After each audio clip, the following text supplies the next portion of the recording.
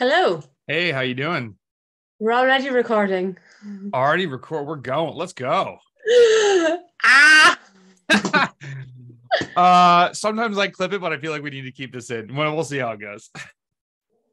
Fill your boots. It's Thanks for totally up to doing you. this. How you doing today? Yeah, good. Really good. Awesome. You? Yeah, really good. Where are you based, Brendan? What's that? Where are you based? I'm in North Carolina right now in the US, and then Yeah. in the winter down in Florida. So East Coast. I have a feeling we know some same people. Really? Tell me. Yeah, through Lactago. Oh, who do you know? No way. Yeah. She found me and online, obviously, and I worked with her for a little while, and then yeah, she sent me a friend, and then she sent me another friend, and now I've got loads of people over in the States. That's amazing. Yeah. So we'll clip that out, not to include her name, but the yeah, Lactago has brought people together. That stuff is amazing. Just For sure. mega fan. So that's cool. Small world. I'll hit her up. I was actually just texting her this morning. Well, let's I actually think what you just said is an interesting kicking off point of what is the difference in what athletes need to know when they're in the beginning phase versus what you kind of said, hey, this is my bread and butter. This is how I differentiate, because I started cycling.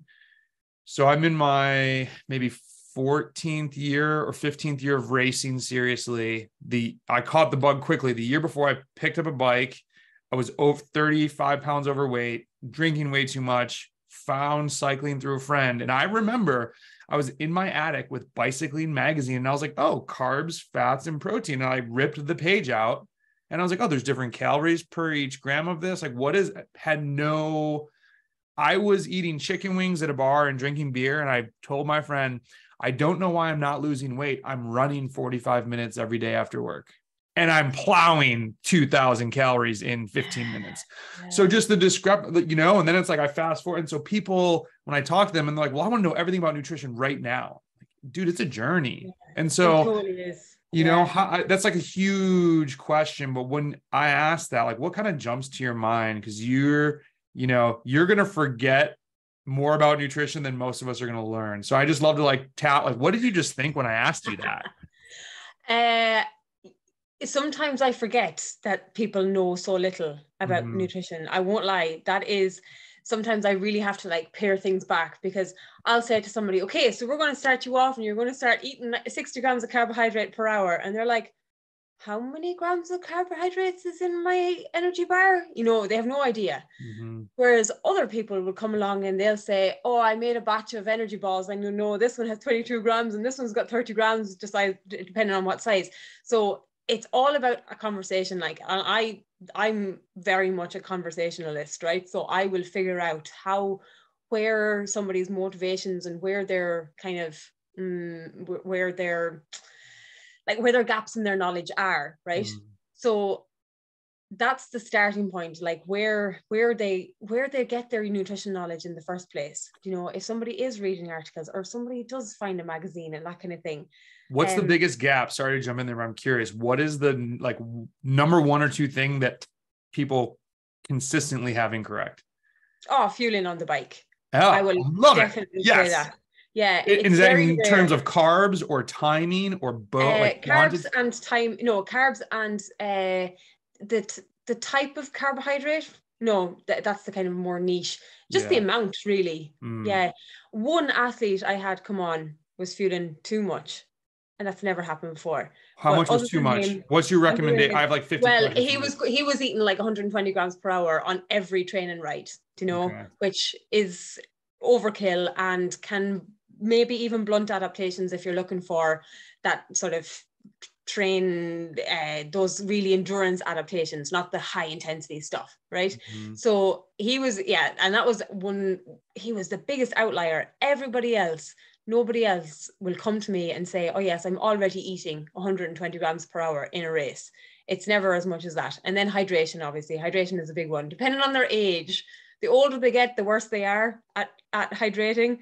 But then the younger they are, the easier it is to fix, right? For a lot of people. But yeah, it's always to do with carbohydrates. Like cyclists will generally hear on the radio, or not on the radio, but like on TV or on YouTube or in an article, and they say, oh, carbs are king. So they're like, right, okay, I have to eat all the carbs. So they'll have like breakfast cereal that's full of carbs. They'll have pizza in the evening. They'll have recovery with pasta. But they kind of miss out the fact that the carbs are king during exercise, do you know? So they might miss out that. And then if they're fueling off of those high carb meals all the time, they forget that their protein intake has suddenly gone through the floor, and they're not recovering, they're not sleeping as well, they're not, if they're in a calorie deficit, they'll start to lose body weight or lean muscle mass, and they might look like they're losing weight, but they're actually just losing muscle mass. So there's all those things to think about, and that's where carbohydrate periodization obviously comes into its own, and fueling each training session adequately, and you know, depending on what adaptation you're looking for from each session, but as well looking at the rest of your day and your rest days and saying, actually, I'm not exercising as hard this day, I've actually got a rest day. What do I need? What does my body need on this day? And it wants more protein, it probably wants more fats because you're not exercising so high. So it's all those little ups and downs that people have to learn. So I want to jump back to hydration in a second, but let's talk about more specifically the carbs then, because I probably eat too many carbs, and there's times where I just can tell I'm like, oh, I'm eating too many carbs, and I'll go out.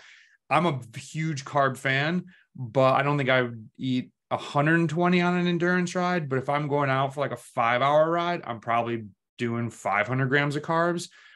I'm also 80 kgs. So like the watts are more, I don't know. I'd be curious. How do athletes find your recommendation of carbs per hour for an endurance ride? And then what about for, let's say, a hard group ride, or if they're racing a race? So let's talk first about the endurance ride. Yes. Right. So you're obviously a coach, Brendan, right? Yes. So the key adaptation from an endurance ride is to upregulate your endurance pathways. Okay. And to do that, your body has to be in a certain stressed state. And they talk, you hear a lot about these like train low sessions where you're starting off with low glycogen stores, and that will help to attenuate those, increase the ability for those endurance pathways to take place. Okay. Now, training with low carbohydrate stores is all well and good, and sometimes it can be recommended, right? But if it's not really something that you want to be doing all the time, because it's increases your autonomic drive, and it's really stressful, and it's super hard to recover from, and it's really, really hard to implement, especially during race season. Like, don't touch it with a barge pole around that time of season. That's really good to hear, because people are going to hear this during races and like, oh, I need to go like train with no carbs, and it just no, look, it has its place, right? I'm not one of those who says you always must eat, you always must fuel your endurance rides. There is a time and a place, but it has to be well managed, and the coach and the nutritionist are such a key aspect of that. But anyway, I digress. The 5-hour endurance rides, you only have enough glycogen stored in your muscles anyway to last about 2 hours at that endurance pace. So by the end of that 2 hours, unless you have been fueling with 120 grams per hour, that glycogen stores in your muscles will be depleted. Not obviously 100% depleted, but say by the end of the 3rd hour, it will be really depleted. You know, so you're finishing with low carbohydrate stores. And that's when the adaptations that you could get from train low sessions will be upregulated at that point, because you're finishing with low carbohydrate stores, not necessarily that you've started with low carbohydrate stores. So for those sessions, it's not, if the intention is to improve your endurance, which it generally is, you do want to finish with low glycogen stores. So you're not going to be fueling with 120 grams per hour, because you're not going to tap into those stores. Okay, your body's just going to be fueling more off of the intake of carbohydrate rather than your body's stores of it. So the intake, if it's a little bit lower than that, say about 80 or like 60 grams an hour, then the intake won't be enough to stop the stores being used up, and then you'll be able to finish with low carb stores or low glycogen stores. And that's what they talk about. That's why the long endurance sessions are so darn important for anybody that wants to get faster at longer, like they improve their endurance capacity, and that's kind of why time crunched athletes have such difficulty doing it. And they could be the type of people who train low sessions, like starting out with low glycogen stores might be of more use. Since they're not riding long enough to actually deplete them. Literally just don't have the time. What about, is there an asterisk there if someone has another long ride the next day or a hard session, so that they would you say, hey, maybe that's not the day to do that because you're going to need the carbs and energy to do the following ride, so don't deplete them, or still deplete them, but just makes you eat enough carbs at night? Because I've even looked like, how long does it take to replace glycogen stores? And I obviously there's going to be an individual aspect to that at some point, but like the data online is not consistent. It's like 12 hours, 48 hours. I think one said 72. I'm like, that does not seem right.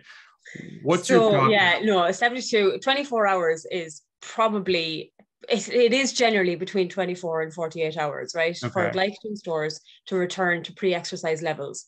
Okay. However, that's if you're eating a normal diet. Okay.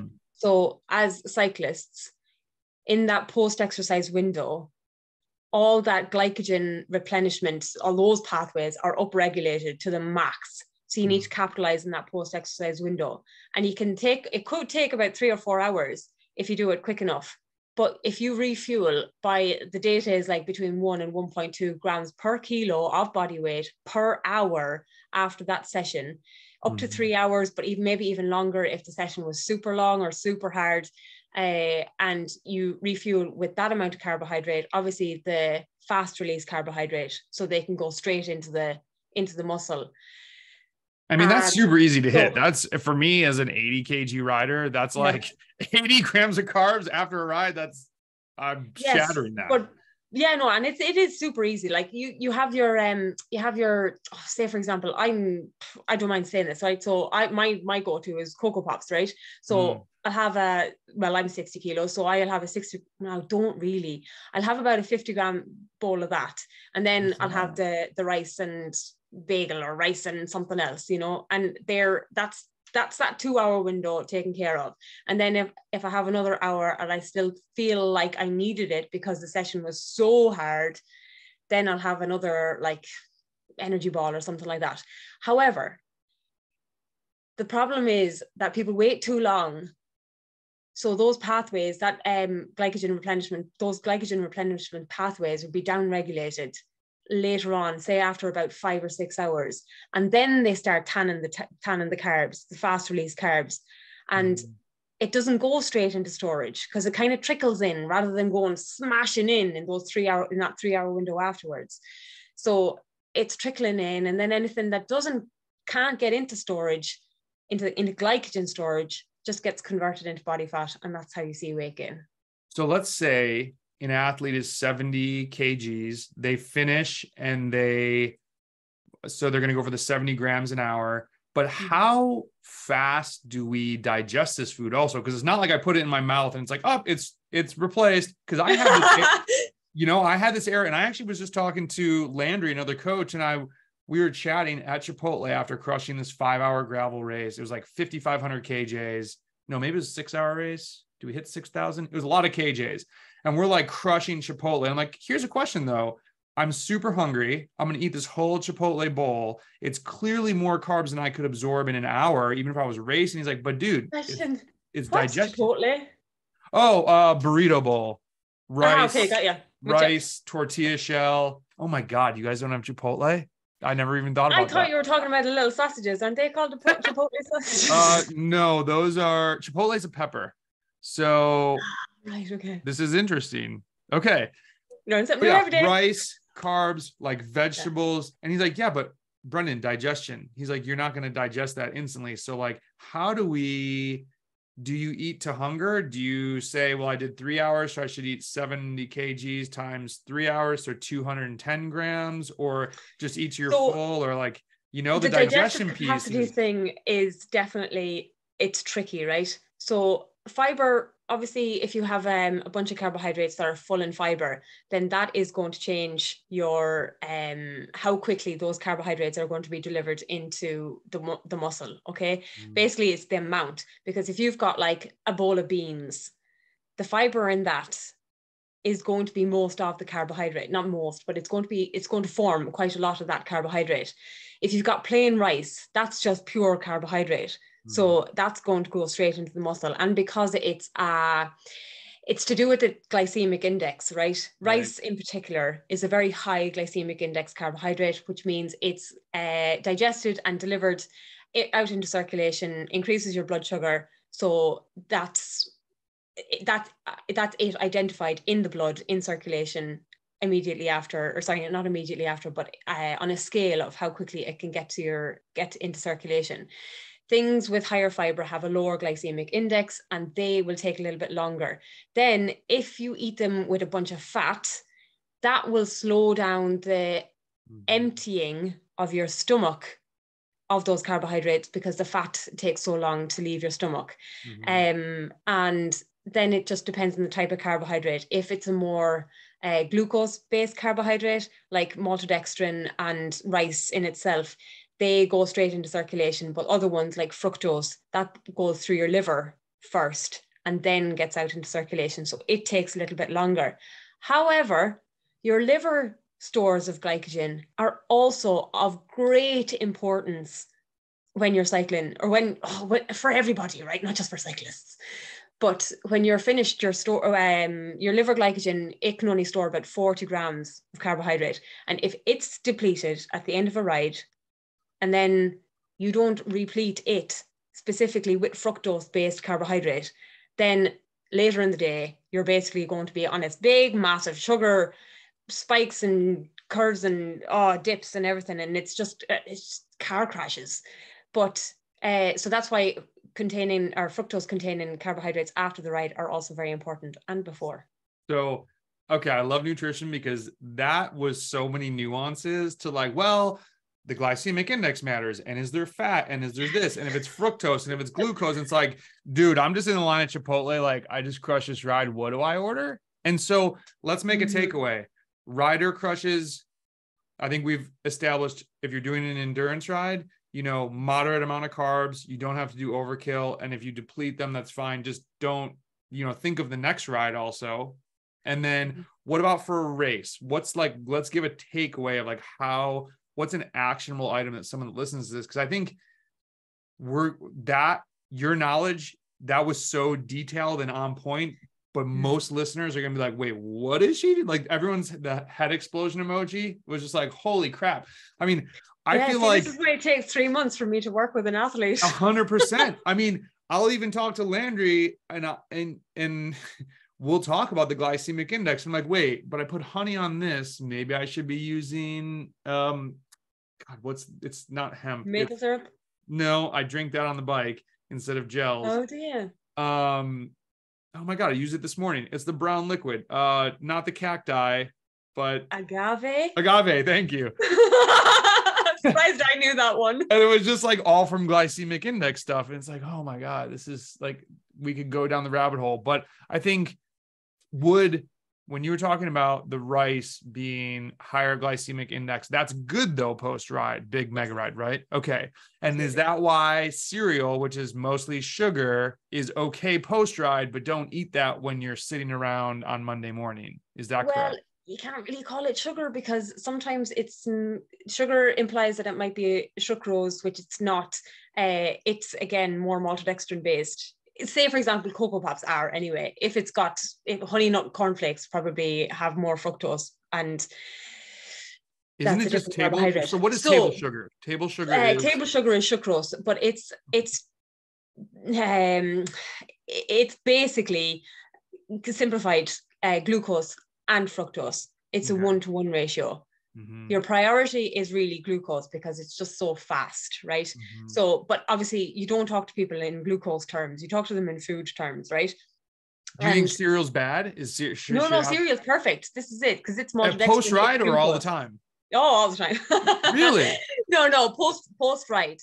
Okay. Because it is such a fast release carbohydrate, right, and it will go into circulation and into the working muscle, or into the worked muscle. Because now I've just heard a lot more people talking about, well, if I'm eating sugar, then I'm blunting fat burning, and that's a negative, obviously. Now that's pre-ride. Okay. Now that's a different kettle of fish. really So the best just so I'm thing, sure, save the cereal for post ride. yes, yeah, Right. yeah, 100%. Or things like Haribo, right? You see, like there was a really great video of one of the really tall guys, Hugo Carthy, and he writes for EF, doesn't he? Absolutely shoveling Carthy. in handfuls of Haribo after one of the stages. Yeah. Or was that one of the classic races? I don't know. But like those guys, their nutritionists will literally walk around with basically suitcases of Haribo because it's just such a quick release carbohydrate, and for recovery it's perfect, and contains fructose as well. So I don't know what the ratio is, don't ask me that, but in terms of recovery it's pretty good. Now, is there a point where you're eating too much Haribo and like you said that sugar is getting converted to fat? Because like how much Haribo is too much Haribo? Well, it's almost gram for gram carbohydrate. So 60 grams of Haribo is 50 grams of carbohydrate, right? So I mean, like, that could be one of your hours. So, okay. That's 1 hour. I mean, I could crush 250 grams after a ride. That's probably too much. Of course you could. Yeah. But that's why you need a plan for these things, right? Right. So I'm saying that's too much. Don't eat the whole bag. Yeah. Well, it would be, yes, because there is a limit. You know, your stomach can only empty things quick enough, and then all the different transporters that will empty those carbohydrates out into circulation from your intestinal tract, they have a limit too. So, and they'll be still digesting, your stomach will still be emptying, and they'll still be digesting long after those 3 hours are finished. So beyond that, then you've eaten too much and it's just gonna go into storage, fat storage. Ooh, I don't want that. Let's talk about the hydration piece that you brought up, because this is tricky, especially I don't know if UK gets as hot, but down here in the Southeast, like, oh man, we're going to have the Fahrenheit Celsius issue right now. It was 99 for most of this gravel race. So God, I don't know let me see. What is that in Celsius? 99F to C. It was 37C for a lot of the gravel race. Just torturous. And and not a lot of airflow there as well, is there? No, not enough.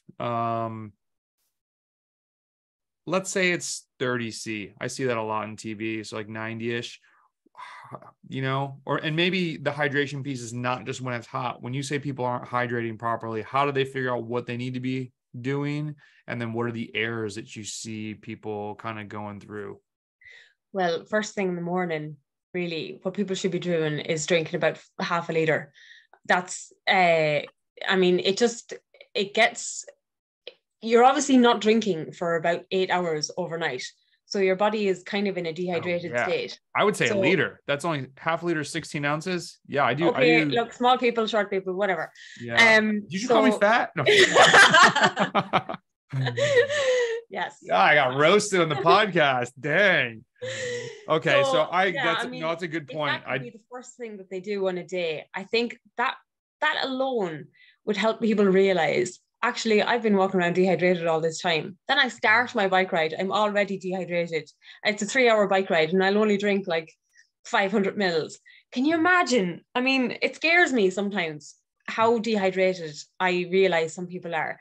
I got a guy, I'm working with some people over in Dubai at the moment, and he just did a sweat test for me, and he is sweating 2.2 liters an hour. Whoa. Which is up there with probably some of the highest sweat rates that you see. But obviously the humidity over there and the heat over there, don't ask me, I think it's in the 40s, probably, like when you're talking about degrees. So like, that's just huge. Then you have to try and say to yourself, right, you're not going to be able to hydrate with 2.2 liters per hour. So there has to be a limit. You have to start hydrated in the first instance. Mm-hmm. The max he's probably going to be able to take on is about 750, because he's a small person. Like, this is the thing, he's not huge. Wow. So if he can aim for 750 mil per hour on the bike, then we can establish what a rehydration protocol would be to get him rehydrated to the point where he's not going to start the next session the day after already dehydrated. Mm-hmm. So sweat tests are, honestly, they're the most useful things for people to do. How does someone take it? What do they do to take a sweat test? It's very simple. You weigh yourself before a bike ride, Mm-hmm. You pick a ride where it's only like between 90 minutes or 2 hours. Mm-hmm. Otherwise, you're kind of talking about glycogen depletion being part of the weight loss. Mm-hmm. So you you weigh yourself before and after in the nude. Make sure you dry yourself off after, Mm-hmm. so you're not like sweat still isn't on your body or in your hair or, you know, on your kit. That's why you weigh yourself in the nude. And then you record how much you drank, how much you ate, if you had any pee stops. Hopefully not, because it kind of complicates things. Either you have to pee in a cup to measure it, or I'll just estimate it. And then there's formulas basically that will just throw out your sweat rate per hour. And then if you know, or I can estimate your sodium concentration. So there's an average sodium concentration, milligrams per liter of sweat. If that's high, then we'll have a sodium replenishment protocol as well, or we'll just kind of estimate things based on averages for people. So is how does someone know if they're dehydrated? Like, well, see, they don't. That's the thing. Say, for example, right, we have a thing called the what method. Okay, so, and we'll use this if somebody's going off in a training camp or something, right? But there's 3 things that would identify if you've woken up in the morning, you're dehydrated. Number 1 is obviously the thirst scale. On a scale of 1 to 10, how thirsty are you? Right now, I'm probably about a 5. So then you look at the color of your urine. There's a scale, obviously, of that. If it's like pale yellow or kind of dark brown, and you identify what color of that is. Then the other one is weight. What should it be in the morning? Sorry to jump in there. About a 3. Is pale yellow is light? Is it I almost wonder sometimes if I'm overhydrating. It should look see-through. Like it should, okay. So it like it depends on what color your screen is right now, but I mean this would probably not be a good color because it's too dark. Yeah. It's too mostly see-through. More clear than yellow. We'll say. Yeah. And then the other one is your weight. So if your body weight has changed by more than 1% overnight, then is it 2%? Between 1 and 2%, say, over 1 or 2%, then you've woken up dehydrated. And that's just a case of you weigh yourself each day. And if it's too high of a change, then you know you're dehydrated. And those 2 of those things together, say dark urine and too much of a body weight change, then you probably are dehydrated.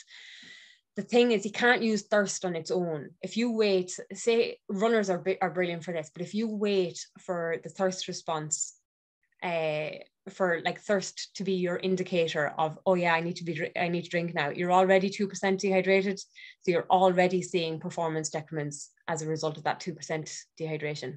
Mm-hmm. I mean, I think that was the thing with this gravel race. I'll usually try to do, I think ounces, like 40 ounces, 2 normal size bottles per hour. Yeah. And then I still don't know exactly. I think I am relatively salty sweater, but not like crazy salty. So I'll do about like 600 grams of sodium an hour normally. So I was just kind of doubling that. Would you think that's too much, or? That's hard to say. So you're saying you're drinking 40 ounces per hour. Yeah, when it's that hot and sweating a ton. So that's 1.3. How tall are you, Brendan? 6'5". Yeah, you can probably tolerate all of that. 1.1. I mean, that's what, like, down when I lived in Tennessee, that was the protocol for like everybody. Everybody was 2 bottles an hour, like, because you're just wet. Like, it's so humid. I don't care if it's 5 a.m, you are just dripping, like to the point you have to wear gloves or you would notice like your hands are slippery on the bars. Sure. Yeah. I mean, sodium concentrations are difficult to estimate. There are averages, there are outliers and all that kind of thing. So it'd be really hard for me to say like what recommended sodium protocol would be for somebody without actually looking into their. How would someone do? Are there any tests people can do, or like or do you have to go to a lab? Yeah, there are sodium. So you can get. There are bioanalyzers, biosensors that do this. NICs have one. Okay. But it's not new. It's not been around all that long, and it has its glitches, but it can give you a sodium concentration of your sweat. So you'll be able to see what's your sweat rate per hour. The other method is you put a patch on. Now, Gatorade have got a patch that you can put on, and I'm not sure how, but I think it can tell you what your sweat rate is, what your sodium concentration is, but they're disposable. Again, probably not really all that accurate. The most benefit, or the most accurate one would is putting a patch on your forearm, and covering it over with a kind of a plaster type thing that stops it from running out, stops the sweat from running out. One of those, what do you call them, Tegaderm patches. And you take a sample from it after whatever the duration has been, take a sample of it and you put it onto an analyzer, and it will tell you what the sodium concentration is. And then there are formulas that will tell you what your whole body sweat rate is compared to what it was in your arm, because you've got different sweat pockets, if you like, sweat. It gets complicated quickly per body weight, or per body part. Yeah, it does. Okay, so we had some other big bullet points here. Ones I definitely want to hit on, of managing weight loss without losing power. This comes back to the carbohydrate periodization part, right? Mm-hmm. So that cyclist I told you, who has cereal in the morning, pasta at lunch and pizza at dinner, right? There's just carbs all day long. If I was to look at that, and it's always the case, nobody can ever hit their protein requirements, right? Protein is that thing, obviously, that retains muscle mass, lean muscle mass. So if I put somebody into a calorie deficit, I better make sure that none of that body weight loss is from muscle mass. They're going to lose power. They're going to sleep shit because their protein requirements for normal hormone production will be hampered, and they're just going to feel a little bit rubbish, right? So, but obviously, power coming from muscle, you want to retain as much of that as possible. Mm-hmm. So periodizing your carbohydrate, but using protein as the kind of basic element of each of those meals, that kind of never really changes for a lot of athletes, like what your protein requirements are on a daily basis, kind of per meal. It doesn't change too much. So if I say to somebody, I need you to have 30 grams of protein at least 4 times a day, then put your carbohydrates on top of that, depending on what the training session is. Medium to low carb for rest days, high carb for your training days. That alone, like that information alone, and that kind of planning alone, is kind of the biggest win for me when it comes to weight loss for athletes without losing power. I think that's important to point out too, for maybe the newer listener who they've heard the word periodization, periodize your carbs, like, wait, what does that mean for training? And then Ellen finished that off with, based on your hard session, you eat differently than if you're on a rest day. And there's blogs that go in depth on that, and just use the carbs as fuel for your harder sessions. And then this kind of also ties into the first part of the conversation. You don't need to have all these carbs for an endurance ride, but think about what's the next session. If you're going to have a hard ride the next day, you might need to lean the diet towards carbs after the long ride, so that you're fueled to have the energy to put out the big watts if your coach has a big ride the next day. Absolutely. I love that aspect of anchoring it with the protein, using the carbs for energy for the specific intervals. And then is it fair to say that the correct amount of fat that we need is just going to get into the diet through normal, healthy eating? Or do you have a goal or avoidance aspect for that? Well, this is where, because we're talking specifically here about weight loss. Right. Fat is generally the one that does have to be decreased quite a bit, because with a gram of fat, you basically have 9 calories, right? A gram of carbohydrate is 4 calories, right? It's almost double the amount of energy for the same amount of food. So, and it's not very satiating, so it doesn't really fill you up, right? You have if you had a tablespoon of tablespoon of peanut butter versus like a whole big bowl of salad. They might be the same amount of carbohydrate, and that's So sad. It's not fair. Energy density. Yeah. So I need to fill up those athletes because they need to not think they're in a calorie deficit because they're eating so much food, right? And I always get that. Why am I eating so much food and I'm still losing weight? But it's because there's a lot of volume for not a lot of calories, or for a little less calories, obviously, than if there was a lot more fat in it. So we'll make sure that we're keeping our fat intake from beneficial sources that will help with recovery. So your omega-3s and your unsaturated fats and that kind of thing. Obviously, I'm not going to tell someone that they can't have cheese. Okay. That would be awful. So it's I will. It's just about managing where that would be. I think one of my friends one time, shout out to Andrew, guy I raced with back in 2012, for those that remember the Mount Bora Nalgene squad. And we were talking about cheese, and he's like, I always just ask myself, what's the nutritional value of that piece of cheese? And I think I more lean to, you got to live. If you have to be a happy cyclist, so if the bowl of ice cream is going to make you really happy and you go to bed and whatever, like, then you got to fit it in sometimes. Don't do it all the time. But I do ask myself, like, is this helping me get faster, or is this just my, like, primate brain being like, oh, that cheese, that looks really good. Then you put it in your mouth, you get happy for 3 seconds, and you're like, oh, damn, I shouldn't have eaten that. So, well, that's the question we ask them then. What's your priority? Right. If your priority, yes. And it depends where you are in your season, right? What's the priority here? Are you out for dinner with your mates and that burger is looking just really good? Then your priority is to have that burger and enjoy your time with your mates, right? Listen to that podcast with your man Cooper the other week. Yeah, shout out Cooper. And he talks about like going out for burgers with his mates, and there is nothing better. That's my go-to, is a big juicy dirty burger. And if someone tells me that I can't have that, then it's probably not someone I want to work with, because we have this 80% rule. If you can stick to your plan 80% of the time, and if you add up the amount of meals in your week and then you scraped off 20% of it, it's actually quite a lot of meals, right? So if you can stick to your plan 80% of the time and then go enjoy your time and have the cheese or whatever it might be, whatever your guilty pleasure is, then enjoy that for what it is and do not feel guilty about it. And I think that can just screw up. Timing is also huge when it's holiday time and there's all these treats and I love cookies and I love potato chips.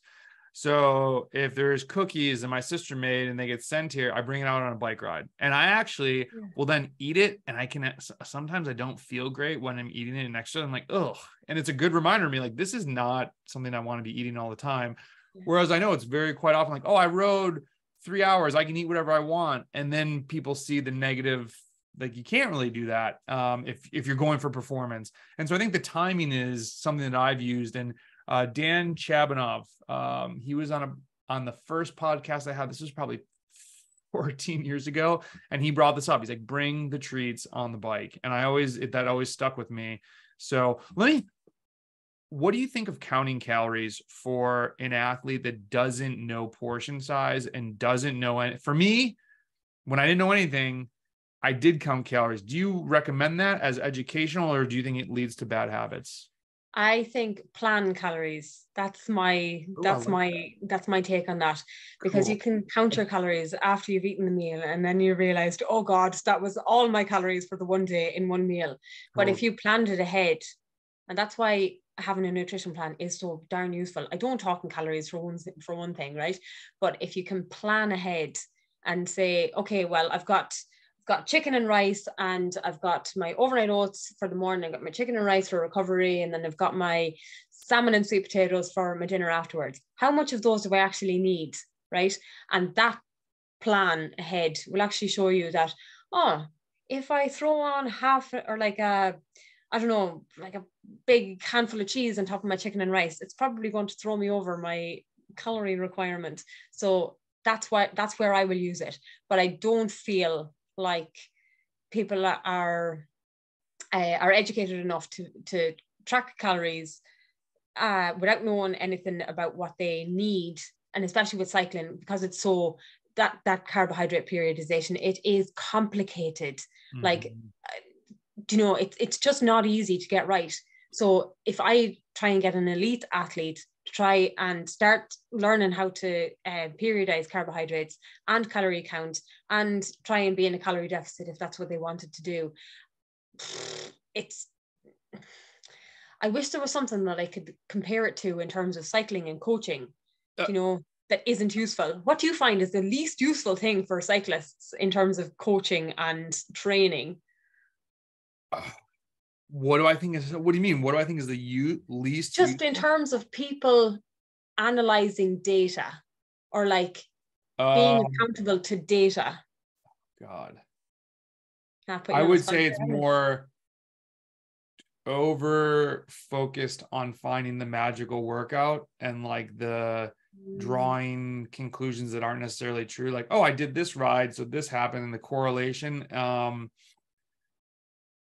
That's a tough question. That's a really good question. So when you think about that, I'll just go back to this calorie counting thing. It can be useful for people to learn what portion sizes are. Don't get me wrong. Cool. But in terms of like what their goals are, what their body composition goals are, what their performance goals are, unless they're using it with the correct information to plan meals ahead, then it's kind of useless.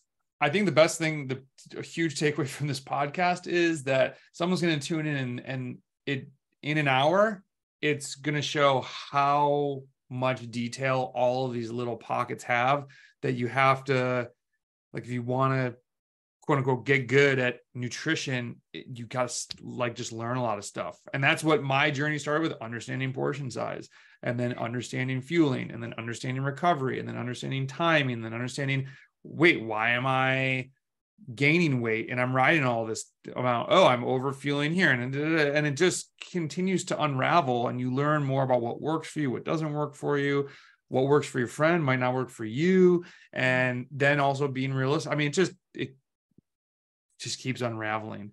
Well, it's a whole other discipline of cycling. Yes. Like, especially with any of the triathletes I work with, right?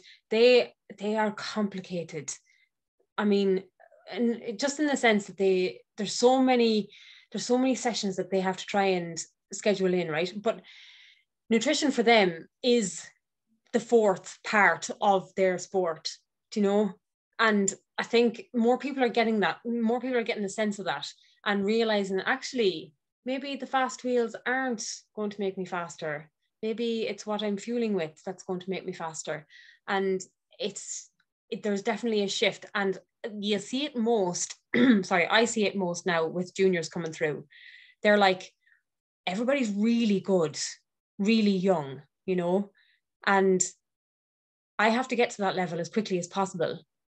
So they will work with a nutritionist. And for a lot of the junior guys I work with, they haven't developed any of the bad habits. So it's easy for them to get, you know, good at nutrition. And but yeah, I think that's probably one of the reasons why the juniors these days are so shit hot, is because they've got all the little things, you know.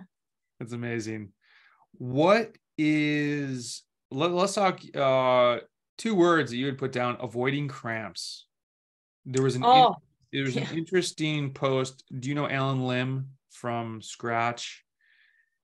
No, I know the company Scratch. I don't know him though. Yeah, so look up Alan Lim. He's an interesting guy. You might have some things up your alley. He was talking about how a lot of times cramps are simply your muscles. You just can't do the workload, and that's a cramp. It's not necessarily always sodium.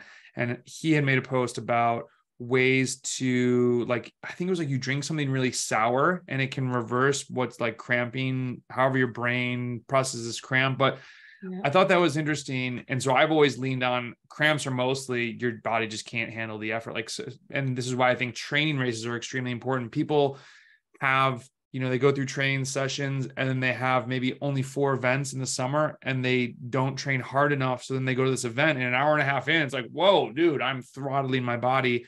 I see people cramp there. So I try to not have that happen by having hard group rides sporadically, have those hard efforts. But that's kind of my verbal diarrhea of when I think avoiding cramps. As you as a nutritionist and works with a lot of different athletes, what does avoiding cramps mean to you? It's kind of process of elimination, really. Okay. If somebody is in the middle of the season, they've already done a bunch of races, then I can't use the intensity factor being the thing that's causing the cramps, because there's so many things. But carbohydrate depletion anyway, well, glycogen depletion, right? If the carbs aren't there, then your body's going to be looking, your muscles are going to be looking for fuel from somewhere, and they will start to break down protein, so muscle protein. So you can cramp from not enough carbs. Yeah, absolutely. I did not know that. Then the other one obviously is dehydration. So there's not enough fluid in circulation for your blood to be able to pump blood or pump nutrients to the working muscle, and that can lead to cramps also, because just simply the nutrition isn't getting there. Then you've got electrolyte imbalances, so that could come from a lack of dehydration. So the nutrients like potassium, magnesium, those kind of things, they're not getting to the muscle. And then the other one is oh crikey, there is more. Like it's not always dehydration, or it's not always sodium that depletion that can cause cramps, right? So I'll have to obviously go through all this. I'll have to make sure obviously that they're fueling carbohydrate correctly, that they're hydrating correctly. If we've identified that they can't take on enough fluid during the bike ride, then I will preload them hydratingly, that's not a word. I will prehydrate them aggressively before the session, right? That will include sodium loading as part of that as well. How much sodium loading? So it'll depend on the size of the athlete, but say for a 70 kilo guy, it'll be about 2 liters of water with 5 grams of table salt, and but it has to be finished 2 hours before the session. So 5 grams of salt is 2,000 grams of sodium, correct? So it's drawn to about 800 mils of water, because you'll pee all the rest of it out. But that's just an aggressive hydration strategy. And so hang on a second, my video just skipped there for a second. So 5 grams, that's 40%. Those are 2,000 grams of sodium. Is that correct? Milligrams of sodium? 5 grams of table salt. So it's sodium chloride. Just the plain table salt, not like what do you call it? But I thought 1 gram of table salt was 400 milligrams of sodium. 400 milligrams of sodium. That doesn't sound like a lot. 5 grams. No, but I'm saying, let me make sure I have my calculations correct. 1 gram of salt is 400 milligrams of sodium. Oh, I'm not 100% of the molecular weights of each of them, like between the sodium. Well, just so somebody doesn't hear 5 grams and go for 5 grams of sodium, because that would be... it's 5 grams of table salt. Okay. Right? It is sodium chloride, but plain table salt. And then if they need any more, we can add in certain types of carbohydrates as well, that will try and hold on to a little bit more hydration. So that'll obviously sodium load them, as well as hydrating them to about 800 mils before the actual event begins. And that's one aspect. The other one you mentioned there is sour foods, but pickle juice in particular is the key thing that switches off the neural pathways that can be causing cramp, right? Now, I've heard reports that's only temporary. You're not really solving the issue of the cramp, like where the cramp is coming from. It's just a temporary fix. And I think that's probably why they've called them cramp fix, but they are only temporary. And like I said, they're not really solving the issue itself. But like things like strength and conditioning, right? So when you're talking there about race efforts, okay, and doing them early in the season, probably what you're trying to do there with your guys are like stimulating the muscle so that it's really active, right? And it's doing as much power as it's going to be. If you say move your bike position, or you wear different shoes, all of a sudden you're probably going to start using different little muscle groups that haven't been worked before, and you put them into a race situation, and they're the ones that might cramp up. But if you throw in some strength and conditioning that targets all those things kind of on a regular basis, and you do your foam rolling and you do your stretching, then you're working those muscles that can do a job and do it well, and they're not going to be your debilitating factor when it comes to a race. I love that.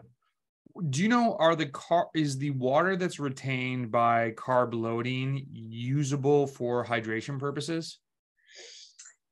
Absolutely. Yeah. I mean, you've got 4 grams, 4 grams of water per every 1 gram of carbohydrate. Yeah, absolutely. If you went in glycogen depleted versus fully glycogen loaded, you're going to have a lot more water at your disposal. Do you know what the stance is on those things? You mentioned potassium, magnesium, calcium. There are some drink mixes now that are only using like table salt, because there's a study that shows that those extra things had no bearing on hydration. Do you agree with that? Or do you still think getting bearing on hydration? Possibly. Maybe they don't have much bearing on hydration. However, like calcium and potassium are all part of the muscle contraction and relaxation process. So if you're sweating out all your calcium and all of a sudden there's none left, it's going to get leached from your bones. So that's obviously not a good aspect. So the calcium in there might be more beneficial for that aspect of exercise versus the hydration aspect of exercise. Because I've switched off of drink mixes, and I'm trying to think, the one that I actually used to use did not even have potassium, magnesium, calcium. And a lot of us are doing just pure table sugar and sea salt. And so I'm wondering, do I need to supplement potassium, magnesium, calcium possibly in this mix? Sea salt isn't plain table salt. Remember that. It might have some other electrolytes in there, as other minerals, if you like. So table salt is plain sodium chloride. Whatever's in sea salt, that's why like pink Himalayan salt can be used as a replacement for electrolytes, because it has other minerals. Oh, so use pink. Go pink. Well, that's what I've recommended in the past. Yeah, for like for a kind of a make it yourself energy drink, which is like I've actually, as I say this, I've used pink probably half the time just because that's what I had at home. So it's nice as well. I like the taste of it. But like I add my own electrolytes basically to everything that I have, because and what do you use? I just use the bulk powders plain electrolyte mix. It is all 4 of them though, and but in the right quantities, because it's based on the sweat rate. Email me a link to that so we can post it in the show notes. For sure, yeah. It's based on the sweat concentration of those minerals, of those electrolytes. So that's what it's trying to replace, and that's obviously, well, it's not obviously, but that's probably where the data that they put into that development came from. But yeah, I mean, sea salt and pink Himalayan salt, they do contain other minerals anyway, so that's all good. This has been awesome. I want to respect the time that you have. I'm wondering, we had some other topics of like getting to the end of longer races with gas in the tank, going through stage races, I love supplements, and there's a lot of things that we could talk about. Would you want to do another podcast in like a month, or I have a feeling, Brendan, if I start talking about supplements, I won't be able to stop talking, and I know. Need to stop talking. Can we do a part 2? And actually, what I'd love to do in here and say, hey, people, email me, or because people are going to love this podcast. You have, as I said from the get-go, you've forgotten more than most of us know. Would you be down to do another podcast? Yeah, absolutely. And asking the question as to what people would want to know is useful.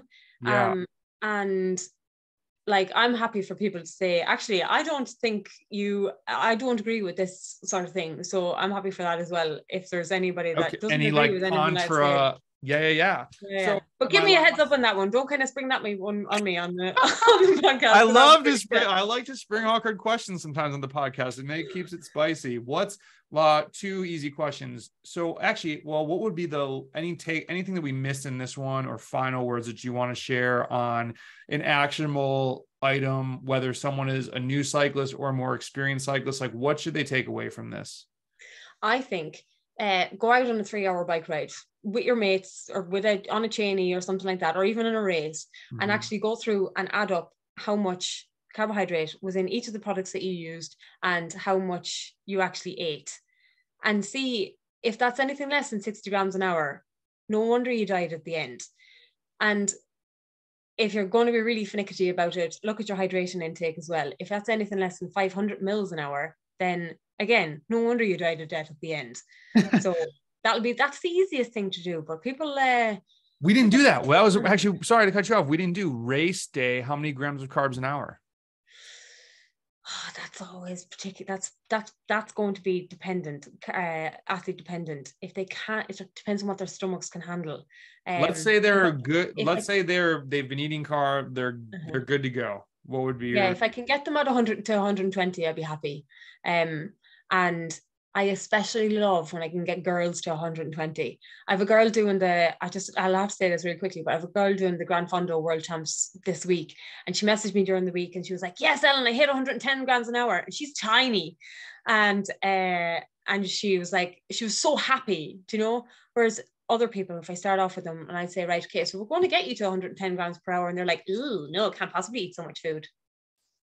It's not that hard. And I actually had someone reach out to me and they said it's very irresponsible to be making a general carb recommendation like 100 grams an hour. I think we put in a video once 90. And I said, well, okay, let's talk about this. If you are a small cyclist that has 200 watt threshold, are you burning 400 calories an hour? And they said, of course. I said, so you're at a huge advantage versus me, where you're still in a deficit.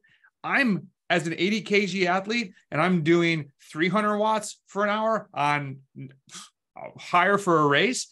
I have such a massive deficit by the end. That's not a humble brag of watts. I wish I was tinier so I didn't have to push this massive mass of human on a bicycle. So it's like, you have the advantage there of having bigger muscles. So your ability to carbohydrate load and glycogen load beforehand will be a lot greater than theirs. So you're not really at a deficit, but that's me pulling hairs. Sorry. Oh, wait, no, this actually makes me feel better. I didn't. Yeah. So your muscles. So then wait a minute. You have generally a higher muscle mass than someone who is like 50 kilos. And well, what I'm going to say is that, because I was thinking in my head that small athlete, let's say I eat 150 grams in an hour. That's 600 calories. I'm going to be 500 calories in a deficit per hour. So finish a 5-hour banger. That's 2,500 calories. Now I realize we're not supposed to be counting calories, but I just think it's an easy number for people to get their head around. Whereas a smaller athlete might only be 800 calories in a deficit. So break that down into carbs, 4 calories per gram of carb. I'm way more carb in deficit than they are. But to your point, I can load more the day before. Okay. And that's now what's the difference? I need to go, because I think, what is it? Isn't that between like 450 to 600 grams depending on your size? Is that a right ballpark? Could be in terms of muscle glycogen. Yeah. Yeah, it could be up, and it could be up to 800 grams. Depending on the. So 150 grams. So I'm going to poke holes back. 150 gram difference, let's say, or maybe more.